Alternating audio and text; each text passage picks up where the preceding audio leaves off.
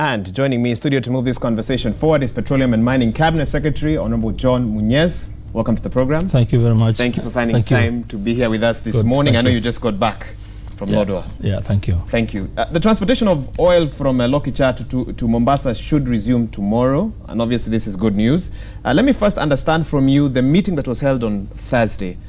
What was discussed and what was agreed in that particular meeting for us to now understand how things will work moving forward, CS? Thank you very much for having me, and let me start by saying I want to report we are not going to resume tomorrow. Contrary to what has been widely reported. Was widely reported. Okay. A good gesture from the leadership, from the community. After shutting down the operations, we agreed we should actually restart them again, which is a good idea. But we need to organize our logistics, get back the staff. Talo staff have moved out of the country. For the last week, some of them are in Dubai. Some have gone abroad. Since the shutdown. Okay. So we need to reorganize that and get them back. We need to start up the tanks, warm them up again. So to move them down there and to organize meetings with the oil partners there will take some time. I think by Monday next week, I think we should be started again. By Monday next week, hopefully. Yeah, hopefully we'll start again. And the staff that had left have given it, they're on their way back. They're on their way back. Okay. Yeah, we have a meeting today to discuss with Talo and the partners. Okay. Tell me a little bit about the meeting that was held on Thursday. First of all, who was in that meeting? The meeting was a meeting of Interior, the State Department of Petroleum, which was myself and my team. Interior was the regional team security committee, the regional commissioner and his team, the county staff led by the governor, the National Assembly, of course, the MPs, the MCS, everybody came. Okay. And then we also invited some professionals. In that meeting, we discussed on how to restart again the operation. They raised issues on security, insecurity. They challenged me on issues of local content, that they needed more jobs, they need more tenders, that on security we are actually not supporting Turkana to cattle rustling that is affecting the host communities around the wells. So in that meeting we had a longer discussion on how to resolve it. Okay. People understand it's important to benefit from this resource. So at the end of it, we all agreed, yes, let's start it again. And then we challenged the Interior to deploy. We've deployed. I think last week, Tuesday, you told at a different interview, you deployed, what, 600 security? Oh, 600 security with the Is that sufficient for even a constituency, let alone a county? You know, there's nothing sufficient as far as cattle rustling is concerned. And that's why I'm trying to, I'm not an expert in matters of security. But I've always said, let's apply new technologies. We need to bring some bit of ICT in these matters. We need to identify these cattle rustlers where they are. There is the use of drones. We can know where they are raiding us and which direction they are taking. We should actually get punitive measures on counties that are actually practicing this. If a county is stealing from another county, number X, and quantify that into millions, I want the Assembly, the National Assembly, to come with some laws that will stop people from doing that, discourage it. And one way is actually to compensate those counties that have lost. If Turkana is stealing from West Pokot, we should get the quantum there, that this is what you've taken from us, and that X should be taken away from Turkana. Okay. To compensate. And that will stop it. It will discourage that county. Good measures, but definitely more long-term than short-term. Yes. What were sort of the short-term agreements that you then came out of with on Thursday? Deployment. We deployed. Okay, so more deployment. Do you have any numbers? Let's deploy. Let's organize our crowds so that they're protected. We told the Turkana themselves, stay in groups. You cannot stay alone and you'll be attacked there and you blame government. Stay in groups of hundreds, 200 crowds together. And that way it's easier for government to actually provide security to a larger group and pursue. And then the National Police Reserve is there. If they are together, it's easier for them to pursue the criminals. So we had long discussions that will help curb the problem. You must have spoken about jobs for the people. And I spoke to a leader from Turkana who asked me not to mention his name. He complained that apart from you, there are very few, I guess, I don't know if the word to use is indigenous people from Turkana who actually work within the mining and petroleum sector from a leadership, public leadership perspective. He's calling for affirmative action, for the people of Turkana. Did that come up? Were there any resolutions or promises given? While I appreciate this thing of jobs, that every leader should ensure that the communities are given jobs, you can't get into a ministry and start employing your own people. That there are we don't have enough Turkanas in the State Department of Petroleum. But at the same time, I just got in 4 months ago. I can't get there and start employing. It's a work of public service. And people have to, apply for those jobs. Is that what you're being told? Employ people directly? Yes, I can't do that. But what I can do is to create jobs like liaison officers. We'll be employing 7 liaison officers to coordinate activities in the Talo areas. Those are jobs. I want to create an office in Lodo, a regional office, because we know this is very important and it's happening in Turkana. Let's create a regional office to coordinate these issues so that the grievances coming out there, we put them on the table, there are teams there to sort them out.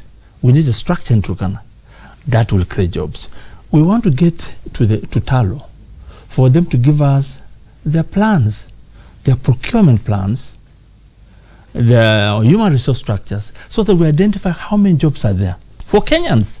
These are things so that Turkana portion, which should be an affirmative action, assuming there are 100 jobs, that the bulk of the jobs should go to Turkana. What you're asking for from Talo was not part of the agreement that you signed with them as government? Yes, we signed with them that they will provide all that. Those are already part of the agreement. But those are specific areas. That's why I also, in that meeting, suggested that we will have a conference drawing the companies, our experts, our professionals, our leadership, so that Talo delivers their plan of action.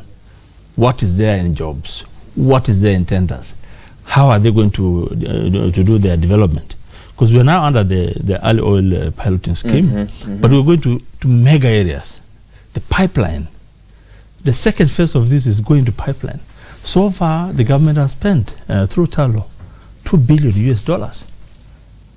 The amount in phase 1 is costing the companies and government $2 billion US. That's 200 billion. Over 200 billion Kenya shillings. 200 billion Kenya shillings. We are now about to negotiate for 300 billion Kenya shillings. I want to tell my people in Turkana to relax. There are jobs coming. 300 billion will be spent on this project. It's big time. Were expectations not well set by government? Is that why we find ourselves? That is where we got it wrong. We have raised high expectations in Turkana. The public there expect that we are selling oil and they're getting the 5% tomorrow. The 20% is coming to the county. They will be rich tomorrow. Let's talk about this thing you saw there. Should be just seen as a smaller benefit. The larger benefits, which is now the amounts of money, the revenues that will come to Turkana, will come after we've sold the oil. Tell me about the 5% to Turkana. And I know you've been asked this before, and I've seen you, answering that question before. They are saying they want money for school fees. They want money to, keep their families, family upkeep. They want money for development. They want money in their bank accounts. How did you tackle this in that Thursday meeting? Well, in that meeting, we discussed that matter at length, and we agreed it's a matter we should shelve a bit until it is discussed in the Assembly and in Parliament. Because that 5% will be determined by the leadership in the House, in Parliament. People will discuss that. So it has been politicized. Half the team in Turkana were saying, let's give this money to people's pockets. Half the group is saying through no. what, bank transfers to everyone's account? Like hunger and safety net program that is putting money in people's cards, so that you just go to an ATM and get your 5%. That I don't want to delve into, because it's a matter that will be dealt with at Parliament. But you don't. Do you have your recommendation? What would you recommend? I should not recommend now because it's Parliament. Okay. But I want something good that is going to help the Turkana for a longer period. We cannot misuse the money we get, whether it was going to people's pockets or what. The bottom line is the president has pronounced on it that let's develop Turkana with oil money. Okay. Let's not misuse this money. If the protests start again, will you be surprised? I'll be very surprised if we don't follow the approach we are now doing. So you believe if you follow that approach? The approach that is being taken now by the Minister of Interior and the State Department is we are drawing an MOU, a return to work formula. That is what government is now doing. We want even to take it, we want to take longer even. We could even push this to 2 weeks. So you might not even start next week, Monday. You might. What is important is we want to get a return to work formula that shows how to engage. We want a structured approach that will ensure next time it happens, you are bringing your grievances on the table. Next time it happens, are you expecting it to happen? If it happens. If it happens. If it happens. Just checking. It is very expensive, actually, to shut down. Shut down is very expensive. It's costing us $1 million now. So far? So far, we've been spending over a week. Over a week, 100 million Kenyan shillings. Has been lost. Has been lost. That's not a penny. Who's going to bear that cost? The taxpayer? Taxpayers. Me and the I viewer? want to challenge the Turkana people. For God's sake, it's a pity this happened. We are losing money that will actually be deducted from our revenues. The companies will be happy. Of course, they are not happy, but they will not lose at the end of the day. They will recoup this money from Kenya. And by you standing there to stop this oil and still expecting government to provide for the development in Turkana, in all these areas, it is not right. Let's bring our grievances on the table. Okay. The president allowed us entry into State House to discuss those issues.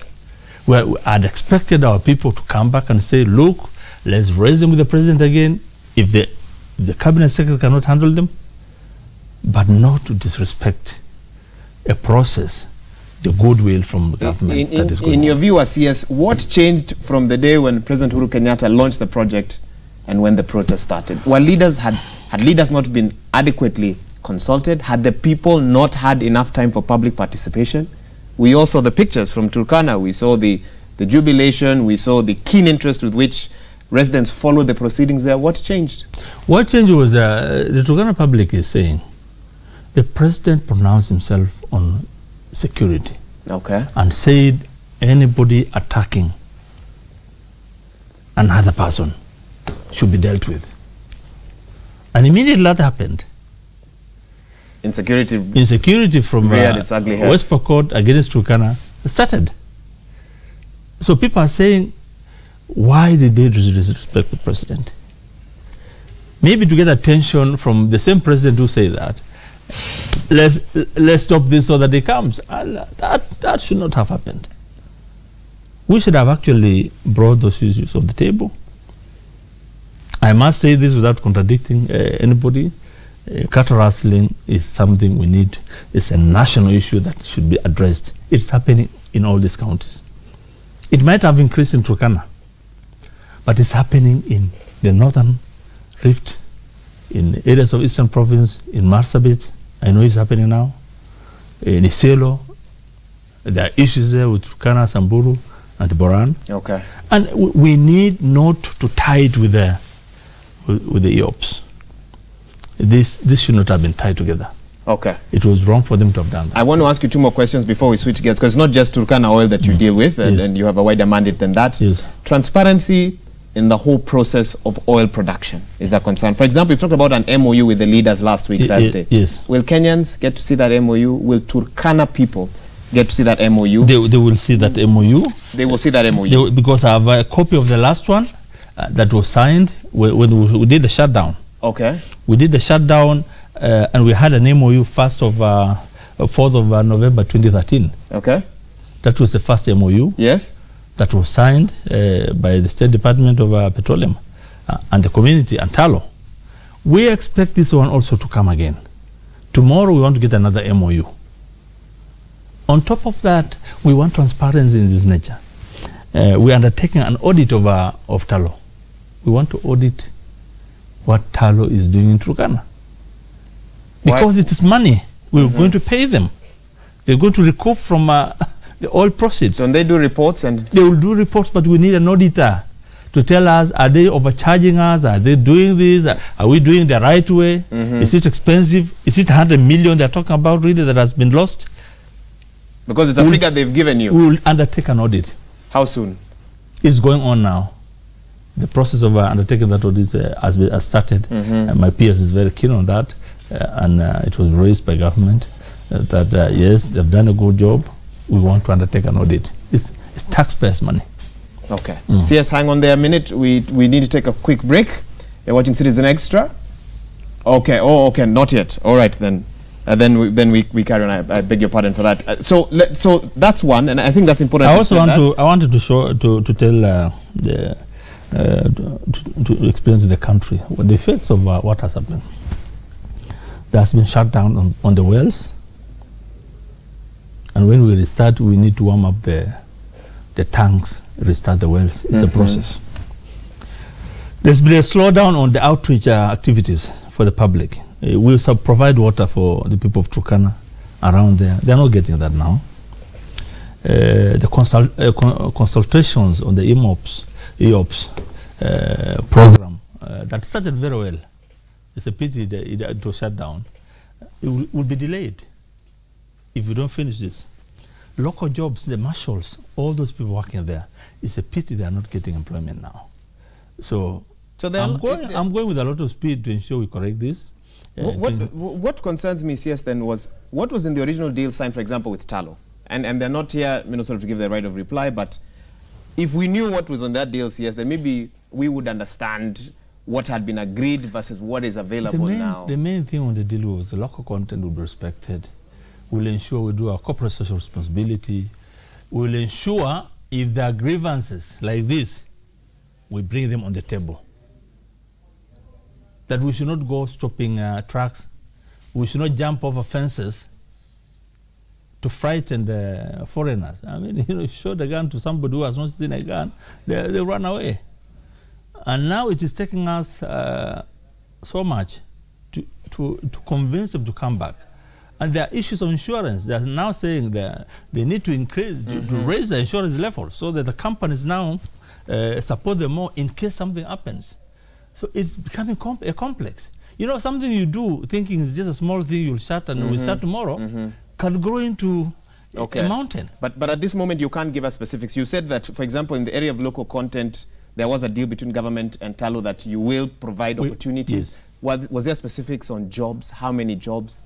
Where? So that when the people complain that we don't have enough work, they're complaining based on something they read and then understood as this. The document was not comprehensive. I don't think it showed the percentages, like 70% of the jobs should go to the locals and all that. But now we want to review that. Tala has accepted, and our department has also accepted. We come together with the Turkana leadership, we sit down and review. The problem in Turkana is this, and that's my people. If you promise them something and you don't deliver it, it's a problem. They can't even cut your head. But if you said, I have this glass of water, I don't have more, they will appreciate you for what you have said. So sometimes I've told companies, don't promise if you don't have. They will appreciate you for what you have. If you say there are only 100 jobs, just say we have 100 jobs. But to be fair, CS, I also blame government.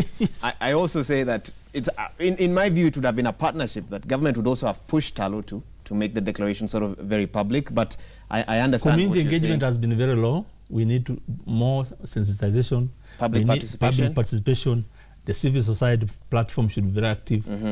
Cape Tab I've told them yesterday, provide enough resources so that we sensitize the Turkana public, use those local NGOs to talk to people, so that we are realistic in what we're saying. And all these things that you're talking about, it is my ministry. You're going to change them. I mean, we have to do it. We take the blame also. We should do more. We should do more to sensitize our people. Okay. For the crude oil that's been trucked from Lokichar to Mombasa, how much oil per truck, for example? What's the value of the oil in each truck? Help us understand some of these figures. These are minimal, really. These are minimal. These are 10,000 liters being shipped. We expect to do 2,000 barrels per day, if you just want to understand it like that. In the EOPS, we're estimating 2,000 barrels per day. And by the time we hit a quantity of a ship, which is 400,000 barrels, you can see that could be about 3 months. About 3 months. Yes. So that's phase one. There's already existing quantities in Gamia 1 in our tanks and Amosing. The first phase is to clear that. The second phase is now to, to generate from the wells at 2,000 barrels per day for the EOPS 2, so that we now, by that time, will have actually hit time for the crude oil pipeline.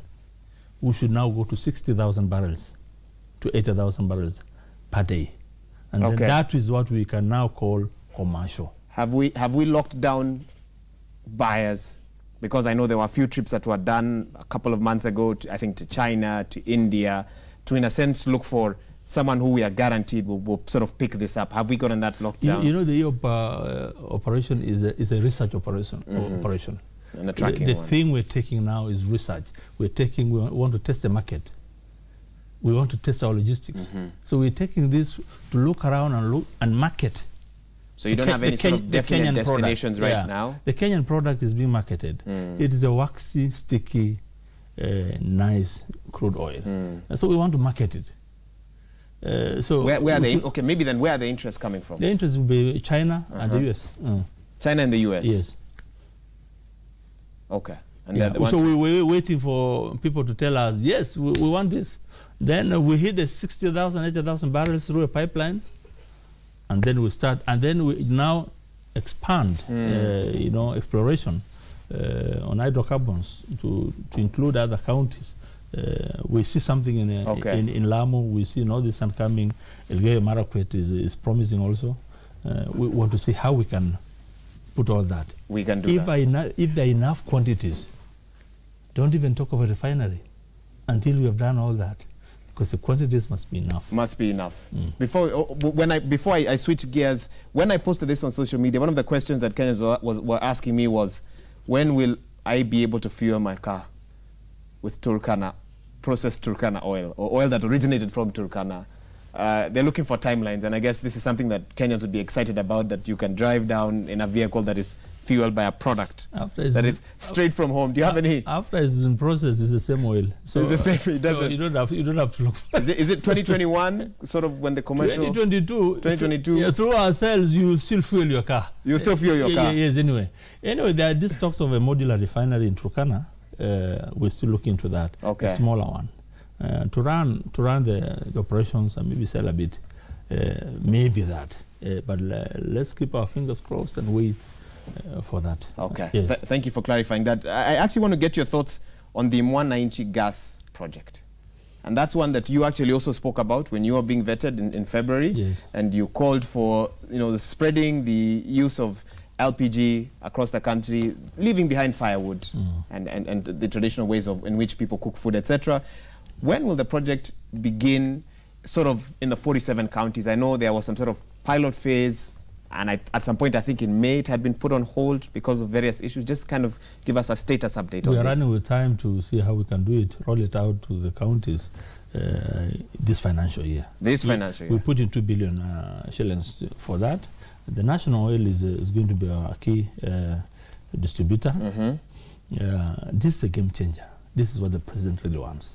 You can't put the last mile and still continue burning charcoal and firewood in your house. We need to modernize. Number two, we need to actually cut down on adulteration of our products. As we speak, some countries are even questioning our products. But if you actually went this route and raised kerosene, because it would be no use to have kerosene if we have enough supply of Mwananchi gas. Okay. That will really be a game changer for us. What sort of phase are we in? I think there were 2 counties that have been identified for a sort of pilot phase, and then it was supposed to be rolled out to the 47 counties. Where are we? It's the first phase. We're still in the first phase. How many counties or households are you targeting? We'll do about 6, and then soon we roll it out to the 47 counties. By the end of the financial? By the end of the financial year. Okay. But the challenges, we want to look at the cylinders, ensure they're safe. Safety of cylinders is very important. Okay. If you buy from some local agent and it's blown up in a village and kills so many people, that's a big problem for Kenya. So we want to be very careful. We want to develop the capacity in the National Oil Corporation. As you know, this is the pride of Kenya in matters of petroleum. We need to develop our own national corporation to be dealing with all these issues. In the issue of, sort of once you get it out there, I think in the Business Daily or in the Daily Nation in early May, there was a report of faulty cylinders, and that this had caused your ministry to actually, in a sense, take a step back and ensure that all is well in regards to that. How far are we with that now? And you've actually kind of mentioned that the cylinders have to be safe. I've instructed the ministry through the PS and the National Oil to look into the quality aspects of the cylinders. That's where to start. Let's ensure we get the right cylinders that have the specifications and safety. Okay. The moment we do that, then we roll out the program. So the ones that had sort of been first procured... There are some questionable ones. Do you have any numbers? How many are questionable of the first lot that were ordered? I can't give you the figure now, but I think a good number of what has been delivered was actually questionable. 50%, 30%? 30%. 30%. Yeah. So are you looking for a new supplier? We will actually consider. I mean, if you're supplying wrong things, you can also be given a chance to improve on them and get the right thing done. We don't want to kill business, but to ensure people do the right thing. Okay, okay. It's safety. You kill people. Yeah. And the plan, obviously, to also have cylinders that have some sort of technology, in a sense, lock them or limit them to households. That's something that I had read about. Yes. Is that the proposal? And will that delay the rollout because you might sort of need to fit? You rather delay it and get it right. And that's what the ministry is doing, to ensure we actually do the right thing. It will be handled by women and youth. We want to create enterprise for them to actually sell them out there, and we must do it the right way. Okay. You know, our problem in our country, we want to shortcuts, quick things, quick fixes, but let's ensure we do it the right way. Okay. This morning, if anyone grabs a copy of the paper, I've seen you have an expression of interest. You're looking for a consultancy firm to help set up, I believe you want to set up an authority called the Petroleum Regulatory Authority. Yes. What would be, in a nutshell, what would be the work of this authority? To regulate the industry, the products, the licensing, just what DRC is doing. Okay. You know, it's being divided now. We'll have the energy sector and the petroleum sector. And the petroleum Yes. sector. So you sort of take those functions away from the ERC? Yes, divide the functions. Divide the functions. Yes, give us specific functions to petroleum matters. Okay. Yes. You've also talked about change of regulations. Why do you need to sort of review the regulations that are currently constituted? Because that's another of the tasks if in that expression of interest. Yeah, technically, as we move out from ERC, we need actually to have regulations that are very specific to petroleum.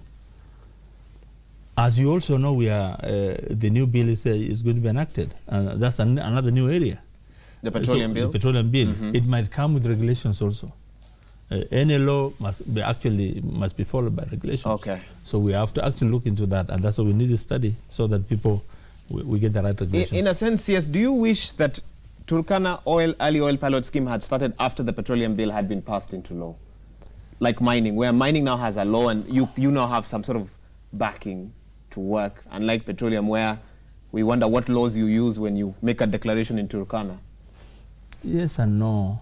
The fact that this was a research project, we just wanted to start something so that we understand the dynamics of our market.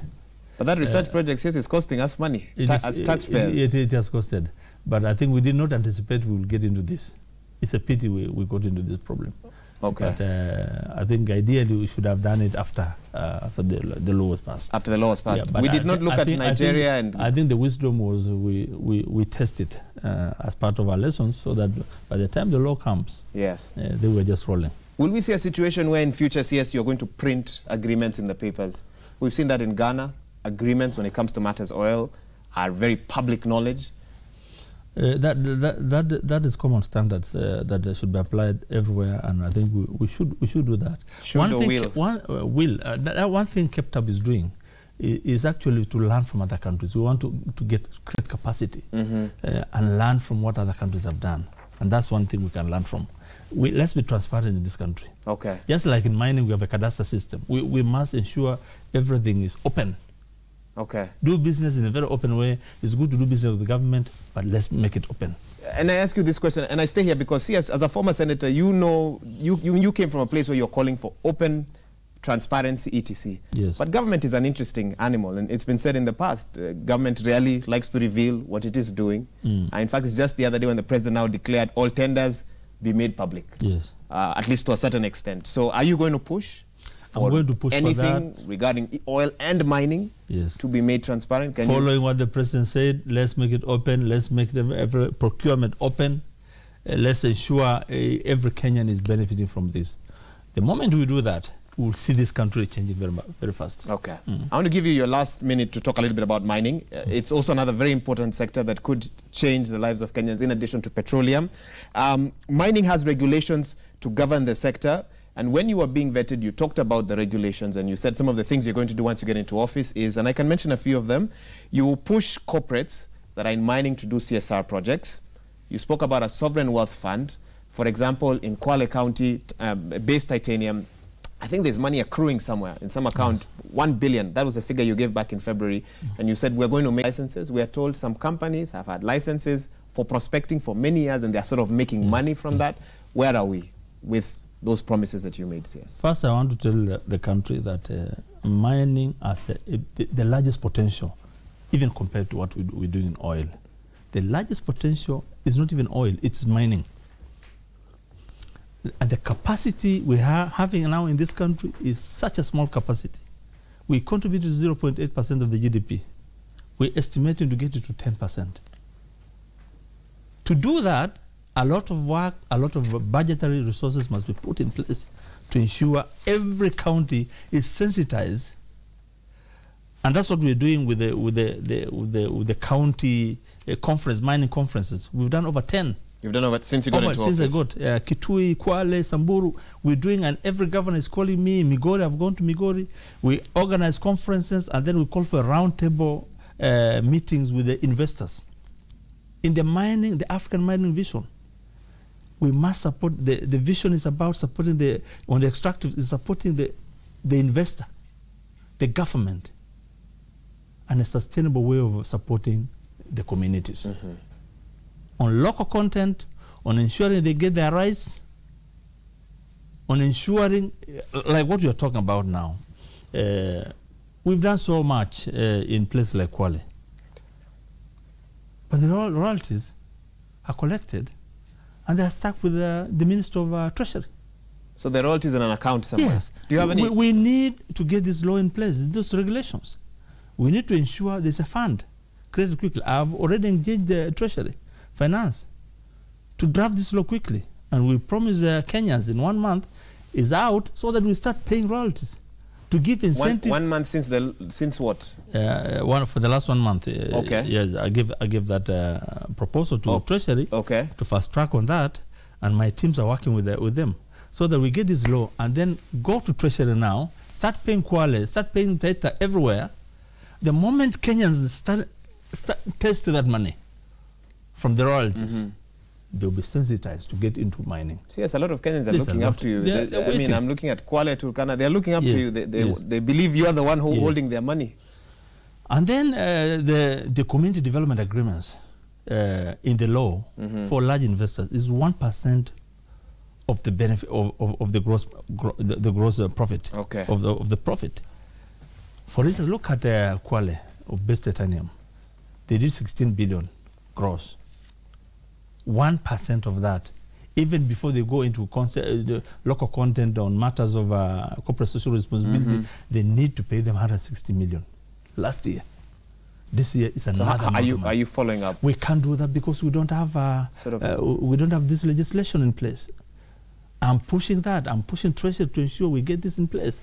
We have also told governors, until you get the committees in place, the artisanal mining committees, the community development agreements committees, that will now by law enforce the 1% minimum on large-scale investors.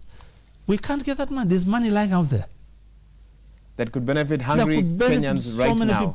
So many people. So and that's why I look at this potential. It's a big potential. Are your hands tied? Yes.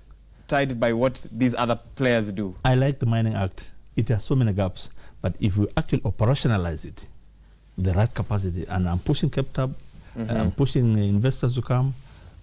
We have bilateral support coming. And if that budget is there to operationalize the Mining Act, and there are people working and governors, and the principle we are now applying is, let's devolve the Mining Act. Let's ensure governors are the ones who now running the show, ensure meeting these investors, supporting artisanal mining committees. We have 140,000 artisanal miners in the country. We want to raise 500,000. You can imagine if they're collecting gold, a gram of gold, and you're raising it 5 times. You can look at the potential we can have in this country. And you're going to change lives. There'll be so much being got out. Well, CS, a lot on your plate. Yes. And I must say, petroleum and mining, very fascinating. I certainly hope I'll have you on in the next couple of months again to review. Or you're enjoying it? Thank you. And the demands from people, they're looking up to you, CS? Big demands. Are you doing everything that you can to ensure that both petroleum and mining? I'll try. I commit myself to this. I'll try to ensure we correct this. They are watching. Thank you very much. Thank you, CS. Asante sana.